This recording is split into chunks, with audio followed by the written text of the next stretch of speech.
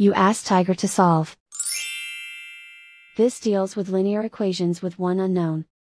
The final result is x equals -3/2. Let's solve it step by step. Simplify the expression. Multiply the fractions. Expand the parentheses. Break up the fraction. Simplify the fraction.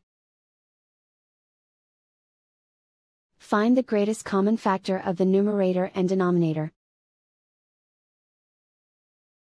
Factor out and cancel the greatest common factor. Simplify the arithmetic. Group all x terms on the left side of the equation. Subtract x from both sides. Group like terms. Simplify the arithmetic. Group like terms.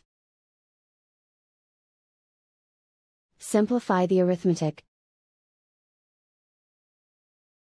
Group all constants on the right side of the equation.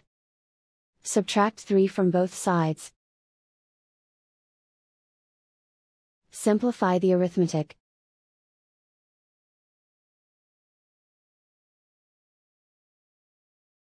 Isolate the x.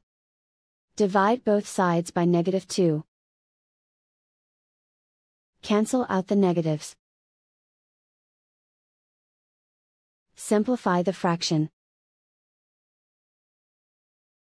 Move the negative sign from the denominator to the numerator.